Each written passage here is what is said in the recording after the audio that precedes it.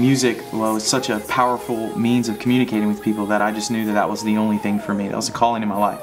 When you play music in a room, you instantly change the landscape of that room. And so to be able to be in a place where I'm able to create an environment, a beautiful environment that can affect lives in that way, I mean, that's just everything. I'm always writing music, and I'll usually have a moment when it hits me that the songs I'm working on at that point are all coming together to form a single direction. And that's when I really know I have the origins of my next album. Sometimes it's like the entire song, it just pops into my head, and then I'm just racing to capture the musical ideas and those landscapes before they vanish away.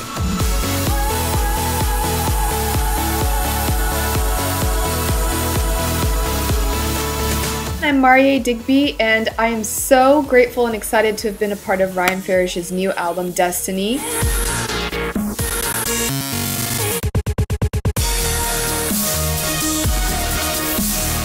I wrote a couple of the songs. I wrote Infinite with Ryan, Round and Round, Paint the Sky, and Destiny, duh!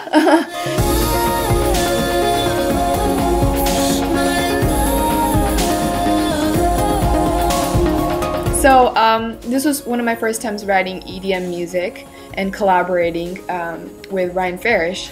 It was an amazing experience, and a lot of the songs are very personal to me, so I hope you guys have a chance to check it out. Congratulations, Ryan, on an amazing album, and thank you for having me be a part of it. This is Andrea Godin, and I am the featured vocalist on Memories by Ryan Farish. My favorite part of the creative process is being in the studio, writing, and recording, so of course that was an amazing experience. Ryan is an awesome producer to work with. I love the sound and the feel of all of his music.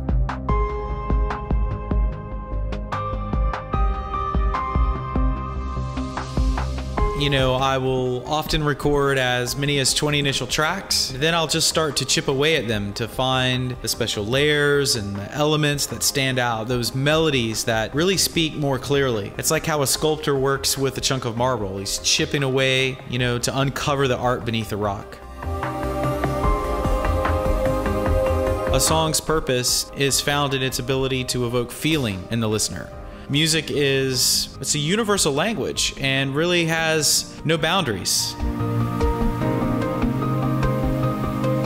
My hope with this new album, Destiny, is really that it would just reach across borders and it can enter hearts of folks who are listening to it around the world. In that sense, it'll take on a life of its own and last forever.